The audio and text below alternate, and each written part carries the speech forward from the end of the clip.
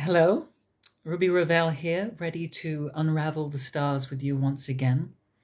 Now, Jupiter stationed direct after having been retrograde today, and I thought that would make for a good opportunity to explore the Jupiter cycle in general and what I have observed about it. Now, just to begin with a general outline of what Jupiter means as a planet astrologically. Jupiter is the biggest planet in our solar system, and as such represents our desire for more, for life to be bigger, for growth, for enlargement, for expansion, for exploration, and for adventure.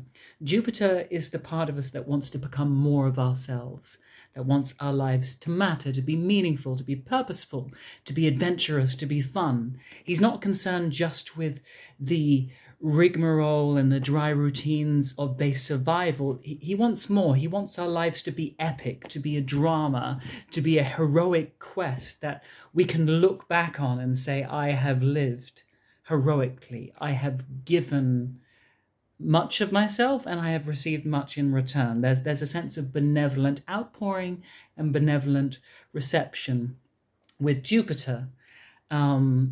And as such, he's connected with our desire for wisdom, for experience, for mystical and religious meaning. He's the part of us that takes risks, that is willing to gamble, to do the thing that is perhaps unsafe and uncertain, but which, if it works, pays off. So generally when Jupiter is on our side, when we're having those Jupiterian feelings, we feel emboldened, we feel empowered, we're willing to take risks and do things we might not ordinarily do, and just generally make ourselves available to Lady Luck and whatever opportunities she might bring our way.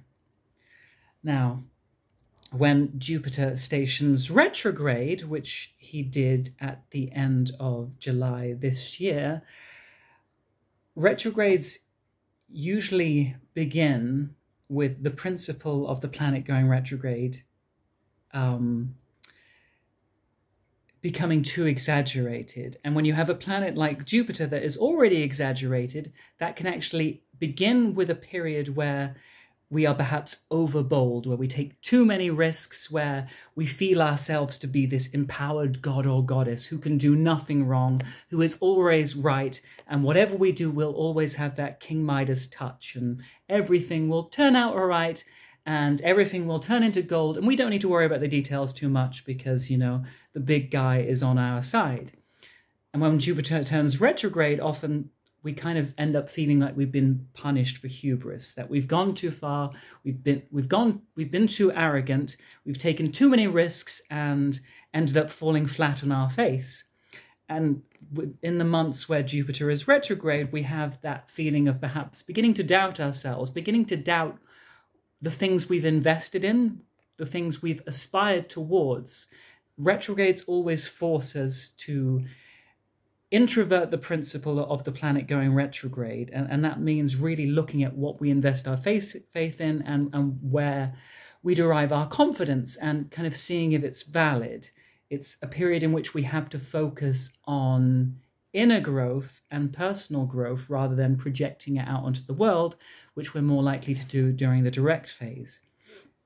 The good news is that now that Jupiter is going direct, if you've had lots of misfortune over the last few months, if there have been things you've invested in which have been obstructed or stonewalled in some way, and you've just been forced into that state of withdrawal, this week you may begin to feel things opening up again, to feel like once again, after that long period of contemplation, you are ready to go back on your mythic quest again. If the hero has had that long time of being hidden in the cave or being trapped on Calypso's island, suddenly the boat has arrived and we can set sail again.